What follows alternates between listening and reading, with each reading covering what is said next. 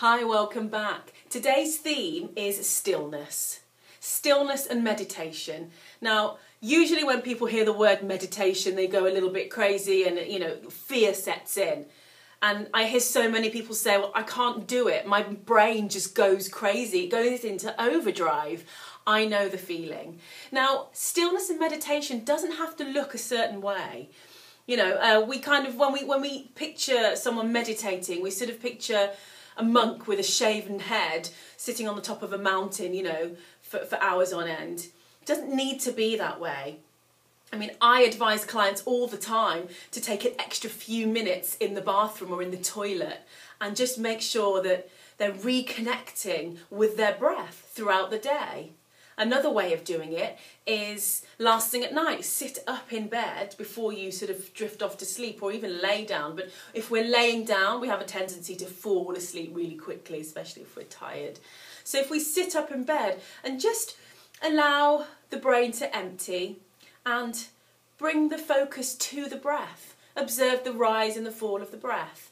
Just by focusing on the breath, it takes away the focus of thought. So what we're trying to do is to eliminate thought. Now, that's not always the case in meditation, but for now, if you just start with that, focus on the breath and take a few minutes just to be still. Now, you can start with 30 seconds. I always say that's a good place to start. No pressure, it's not a big ask.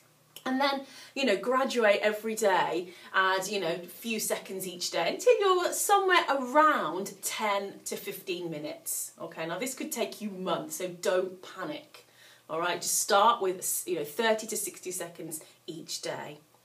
And what will start to happen, especially on this wonderful weight loss journey that you're on, you'll start to make choices regarding your wellness, dietary choices, exercise choices that are much, much more conducive to you achieving your goals. And the coolest thing about all of this is you'll start to make these choices without any intellectual knowledge of it. You'll kind of end up with a plate of salad at the buffet bar and not really realised how you got there, how this happened, because you didn't plan on that. You didn't decide that today I'm just going to eat really nourishing, wholesome foods and, skip over the foods that I know bring me down energetically or cause me to sort of crave more junk food. It's never in the plan. So the coolest thing about bringing stillness and meditation into our daily practice is that you will start to deepen the relationship that you have with your inner being, that inner voice that guides you, that inner kind of power that guides you every day towards making choices that are optimal for you reaching the goals that you have.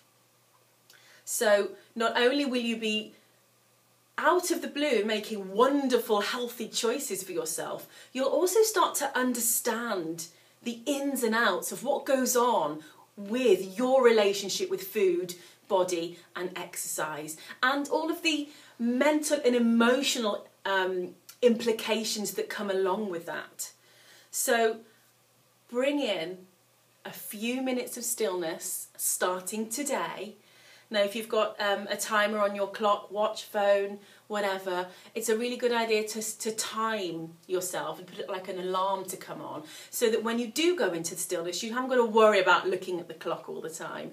You know that once you close your eyes, it's all taken care of. There's nothing for you to think about, and there'll just be an alarm to alert you when it's time to open your eyes and come back to now.